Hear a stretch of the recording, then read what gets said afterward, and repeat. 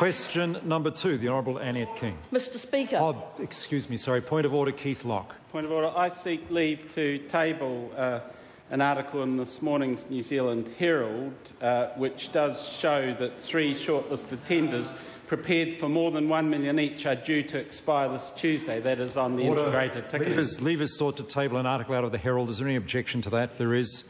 Question number 2, the point of order, Dr. Russell-Norman. Thank you, Mr Speaker. I seek leave to table an article from the Herald. Buses lead the way as commuters leave car at home, from the 25th of February 2009. Order.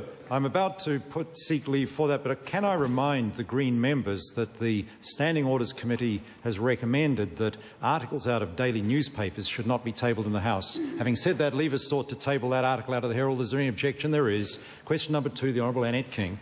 Mr Speaker, my question's to the Prime Minister. Does he have confidence in all his ministers? If so, why? The Honourable Bill English on behalf of the Prime Minister. Mr Speaker, on behalf of the Prime Minister, yes, because they are all talented and working hard for New Zealand. The Honourable Annette King. Mr Speaker, how can he have confidence in the Minister for ACC when over 400 briefing papers are currently stacked up in his office requiring attention? And isn't this a sign of a minister out of his depth? The Honourable Bill English. Mr Speaker, on behalf of the Prime Minister, yes, I do have confidence in the Minister for ACC. He is dealing with a legacy of Labor overseeing ACC with much more focus on the politics than on the effectiveness of the scheme. And the Minister of ACC now has to set about the difficult job of saving ACC entitlements from that party's mismanagement of the corporation. The Honourable Annette King. How can he have confidence in the Minister for the Environment when senior executives from the Ministry for the Environment have gone to DPMC and his office to say they can't work with Dr Smith because he hasn't read any advice provided to him? And isn't this an indication of a minister out of control? The Honourable Bill English. Mr Speaker. The Honourable Bill English. Mr Speaker, if there was any minister who could be guaranteed to read every word of all advice, it would be the Ministry for the Environment. And the Labor Party, of course, have nothing to do except pay attention to rumour and gossip. The Honourable Annette King.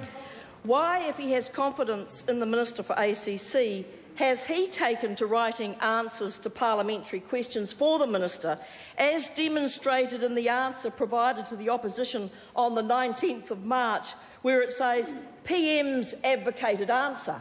The Honourable Bill English. Mr Speaker. The Honourable Bill English. Mr Speaker. Well, that was my point, actually. Following the practice of the previous Labor government, we take a whole-of-government approach.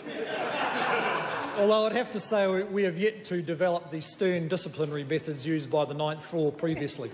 The Honourable Annette King. Mr Speaker, did he instruct the Honourable Steven Joyce to give the Minister for ACC a bollocking in the parliamentary lobby recently for his poor performance in the House?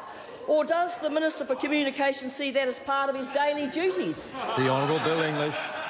Mr Speaker. Mr Speaker. The Honourable Bill English. Those who are familiar with working with the Prime Minister know that he's quite capable of doing his own bollocking in his own charming way. The Honourable Annette King.